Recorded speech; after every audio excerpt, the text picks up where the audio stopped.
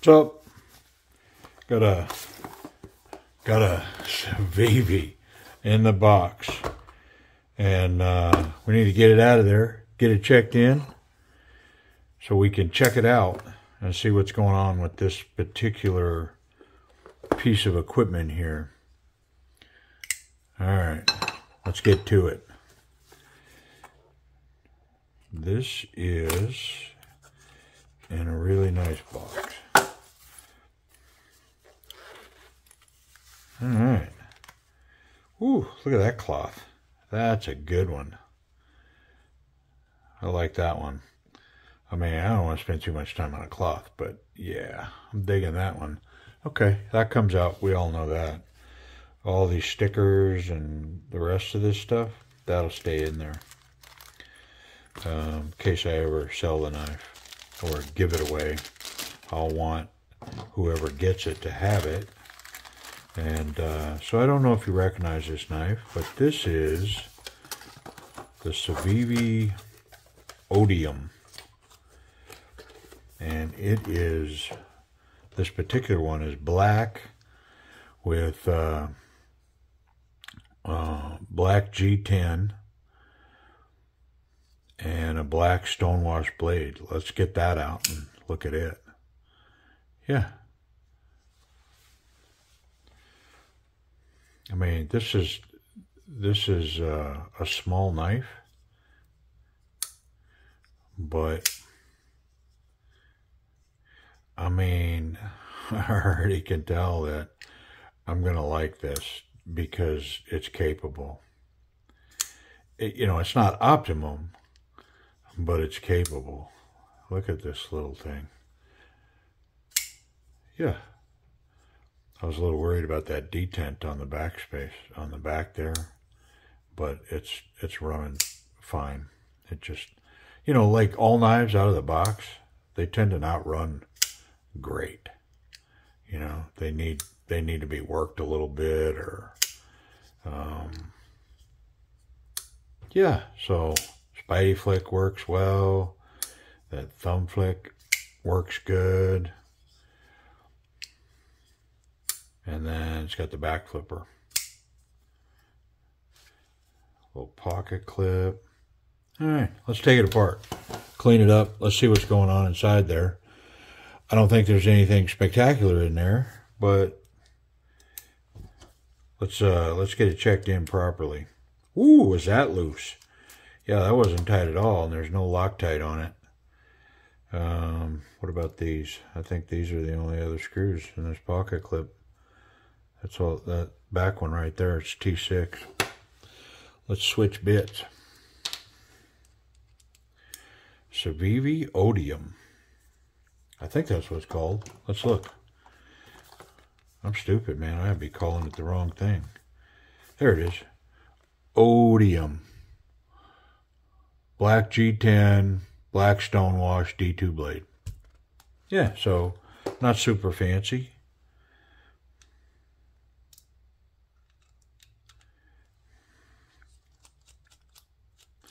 I think I probably could have left that one in. Now that I got it out, it's this one that's holding everything together. But that's all right. Just remove it. Screws and all. Yeah, look at a pile of oil in there for sure. I'm glad we're taking it apart, because that would definitely work its way onto the scales, and, you know, oh, it's got some internal screws. Look at that, 2 of them. Let's get those out of our way. Finish taking this apart. 1, 2. Oh, got a little Loctite on them too. Look at that. They had Loctite, but this pivot screw had none. Huh. Kind of weird. Yeah, she come apart easy now. Get them screws out of the way. But it's wet. Wet.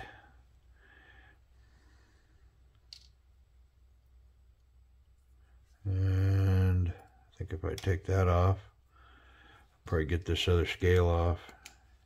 That way I can get all that oil. No, leave any behind. Probably keep that one separate, that little tiny screw. Okay, yeah. Cage metal bearings. Yeah, pretty simple. Let's clean it up and we'll put it back together. It's a pretty tiny knife, but you know, it's one of those that even though it's small, something tells me off of my initial grip and holding it, and that this is still going to be a self-defense knife. I think it's, you know, it's not optimum, but I think this thing's going to provide excellent strong grip that's safe.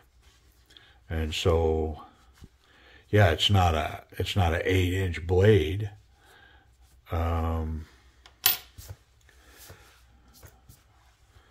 But who really carries that around, right? I guess some people do. Some people got them big bushcraft knives on their belt, whatever. But for a simple, you know, simple pocket knife that would be capable of being deployed and used for self-defense without risk of injury to the user, I think this one's going to qualify just from my initial handling of it. I think it fits into that category. The grip felt appropriate. All right, we're all clean. Let's put it back together. I think these two were held by this one screw.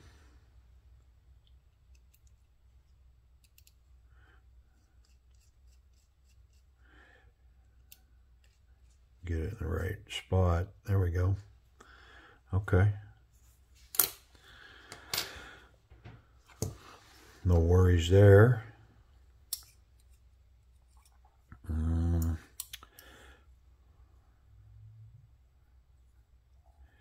Obviously that's not correct. So did I put the wrong scale on this? Okay. Well, that's about as bizarre as it comes, isn't it? Yeah, it was actually this scale. Goofy. I got you though.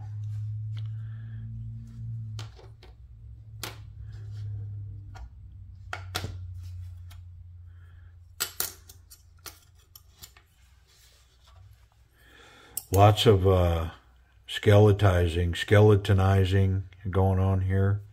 Lots of relief cuts in this material.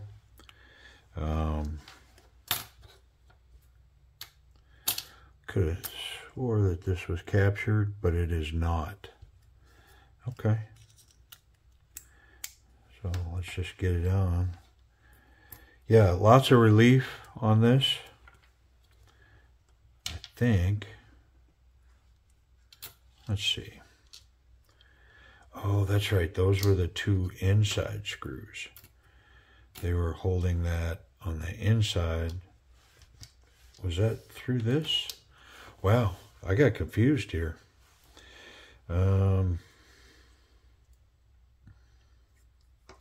It had to be through this.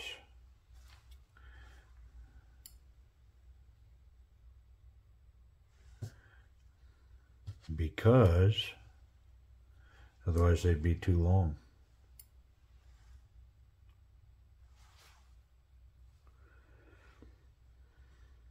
Having to call timeout.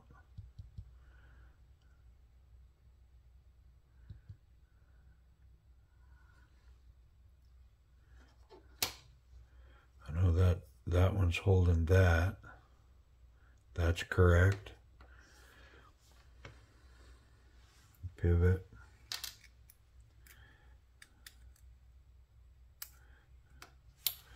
And these had to have gone down from here to hold that in. No other explanation.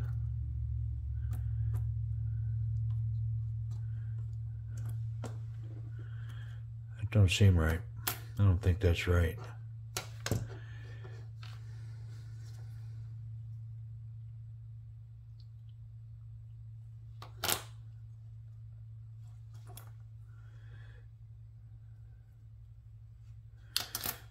Unless, let me get this back out. Well, I'm fumbling here. I should have paid a little better attention. Yeah, they're not recessed on either side of that. So I think that that's the only way they can be. Yeah, it's the only choice we got.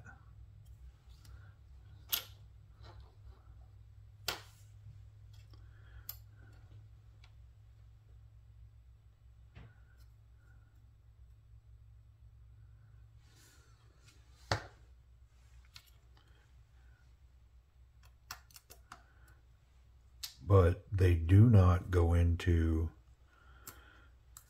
that liner. They're just going into the metal. This is the 1 pin, stop pin. I mean, that's the only explanation. They got to go there.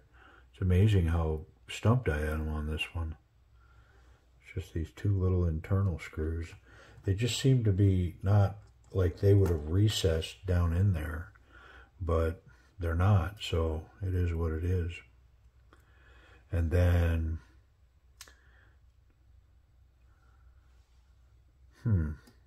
okay, I know what's going on now.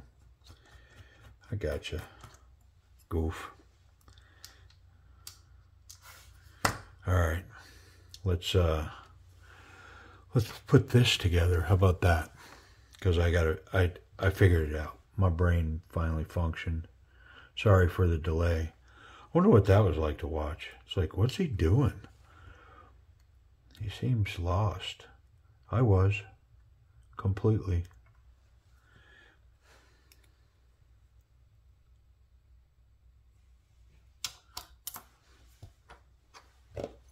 Ow.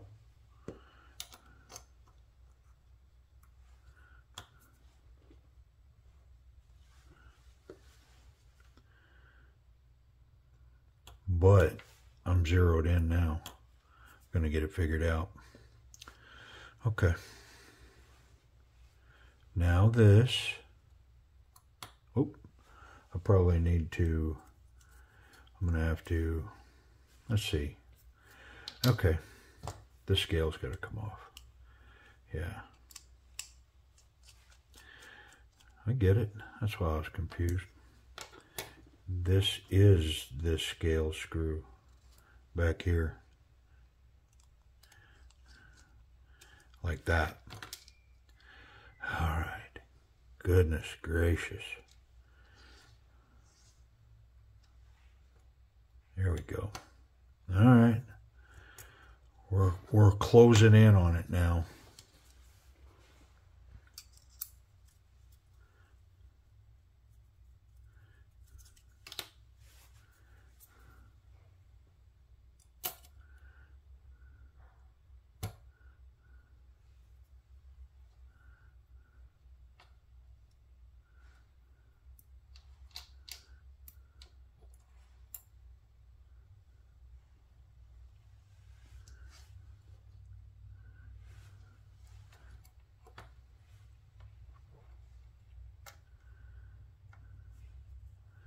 Holy shnikes. I mean, isn't that how it goes though? Sometimes you just get stretched by the simplest things. I know that happens to me. It's like, man, I can manage world fallout, but sometimes just the tiniest little thing will just stretch me and leave me in La La Land. Yeah, okay. Better. I probably need to snug those up now because we're going to cover them. The delicate nature of this knife, I can tell you that I'm not working very hard to super tighten any of this. I don't think that would be the right thing. I do want to put a little Loctite on that, but I'm going to put this clip on first so I can get rid of this T6 bit. So that pocket clip is not recessed, so these screws, all of this just goes right down on top of it.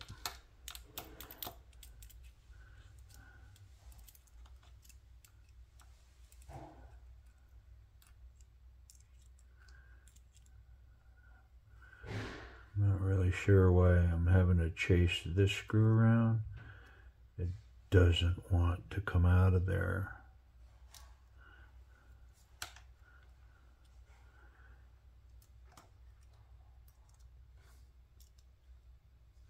Ooh. Okay. Man alive.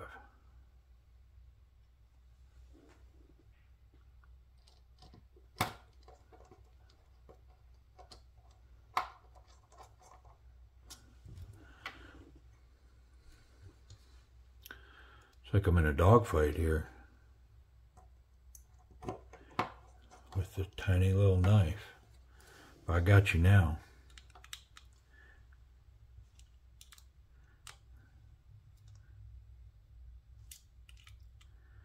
Okay, lots of dead space on this video, right? It's because I'm getting my lunch packed. It's like I'm in a fight with a 9-year-old, and they're tearing me up. Whew. But I'm gonna catch up quick now. I'm on a home stretch. A little bit of this goodness. There we go.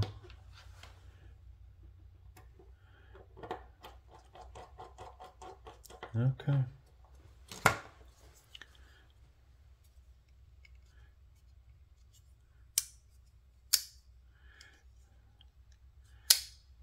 Solid as a rock. All right. Let's do a little cleanup. Wow, there was game delays going on there. It's like, yeah, hopefully you stepped out and got a drink and some popcorn, something to eat, snack, made your way back to your seat now so we can wrap up. Okay, let me run that action, see if I've improved anything. Man, it's awful hard to tell on this tiny little dude.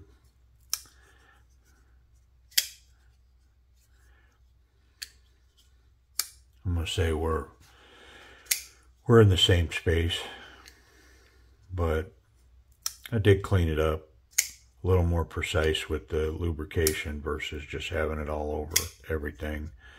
I don't know, maybe it's running a little better, but it's definitely a shake to shut knife. So the action, I mean, it's wonderful. The deployment action, you know, even though it's a tiny knife, you got plenty of hold there with the pocket clip, and, you know, just getting your fingers right on that and being able to go and launch that out. And then, of course, I fail it. But with it being a liner lock like that, there's no way to put any pressure on there. So that's good. Because if that was a frame lock, I don't know. It's probably too small to get away with all that. Lock access, I'm going to say that's easily 50% in there. And it's lowered on this side so you can gain it. And then it's jimped, so it's got some grip on it. So, I am turning my thumb to catch that with my nail or the corner of my thumb there, but pretty easy. No complaints there for sure. Let's talk about this grip. So definitely that's a 3-finger grip right there. It's pretty strong, and so that would definitely discount this for self-defense work, I believe.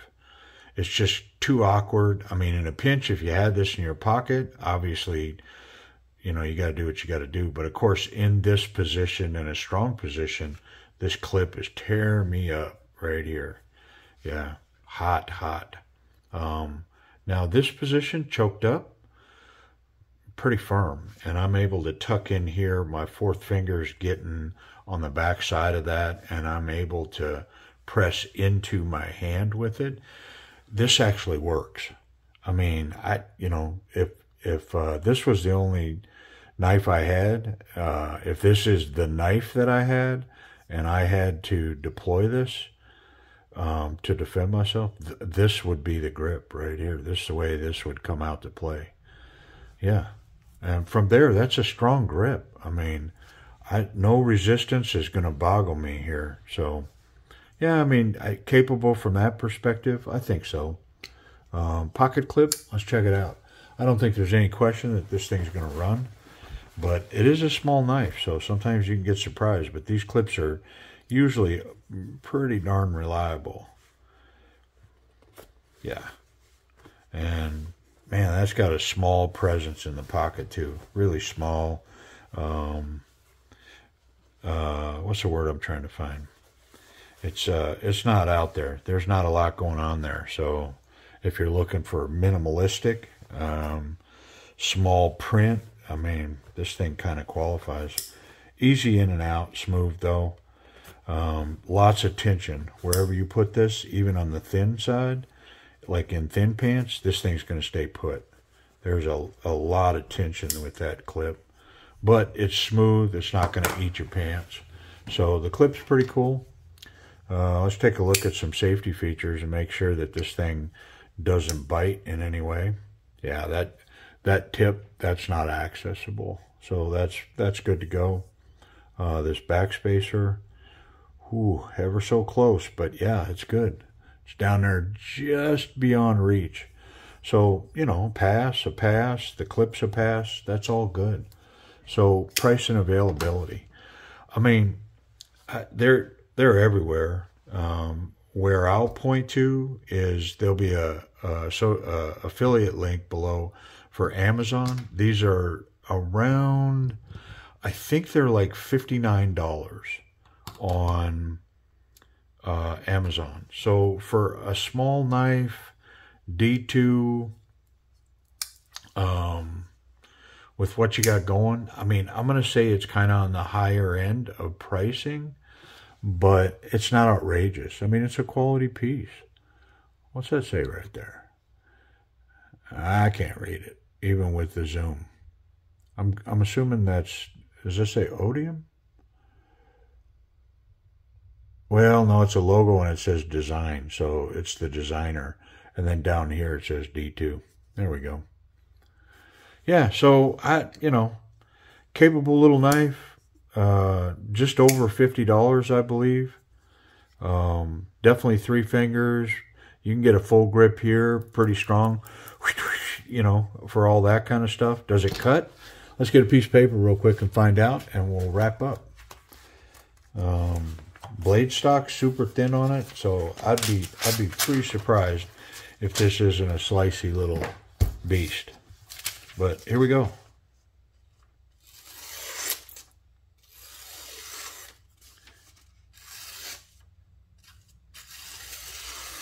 Yeah, that's pretty sharp. Definitely no complaints, and it's not anything that I'm going to be in a big hurry to put any work on it.